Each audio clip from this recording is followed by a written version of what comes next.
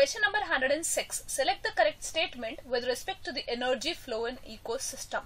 First option, plants capture 2 to 10% of incident solar radiation for photosynthesis. No, it is not the correct statement. Why? Because plants, they capture 2 to 10% of the photosynthetically active radiation or power for photosynthesis. Second, energy flow in an ecosystem is always multidirectional.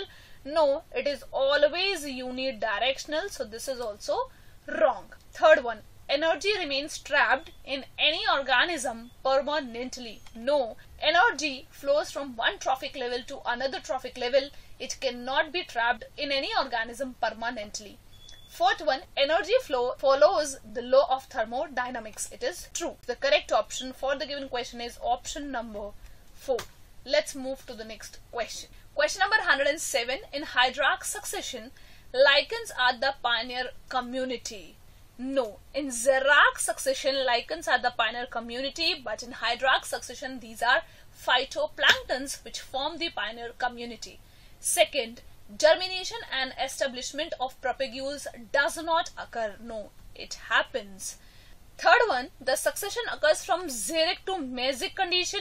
No, in hierarchical succession, it is the hydric to mesic conditions, but in hierarchical succession, it is xeric to mesic condition. So this is also wrong.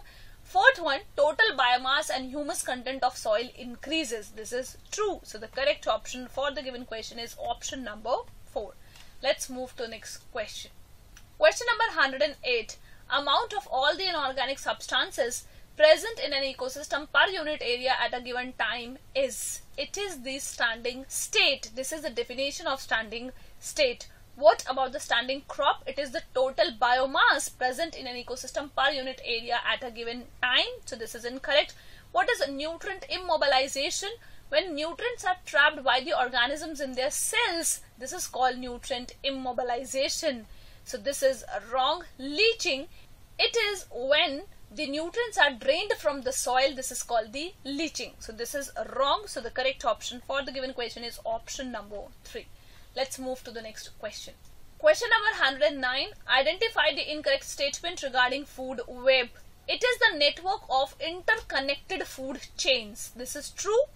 Second, occurrence of food web provides stability to ecosystem. This is also true. In a food web, a sparrow could be primary producer or secondary producer. A sparrow cannot be producer ever. So this is wrong. Fourth one, food webs operate because of taste preference for particular food and availability of food. This is also true. So the correct option for the given question is option number 3. Let's move to the next question. Question number 110. Find the odd statement with respect to the phosphorus cycle. First option, natural reservoir of phosphorus is rocks. This is true. Second, herbivores and other animals, they obtain phosphorus from soil. No. Herbivores and other animals obtain phosphorus from the plants, whereas these plants, they obtain phosphorus from soil.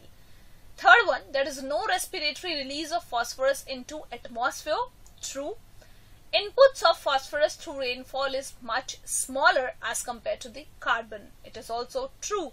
So the correct option for the given question is option number 2. Let's move to the next question.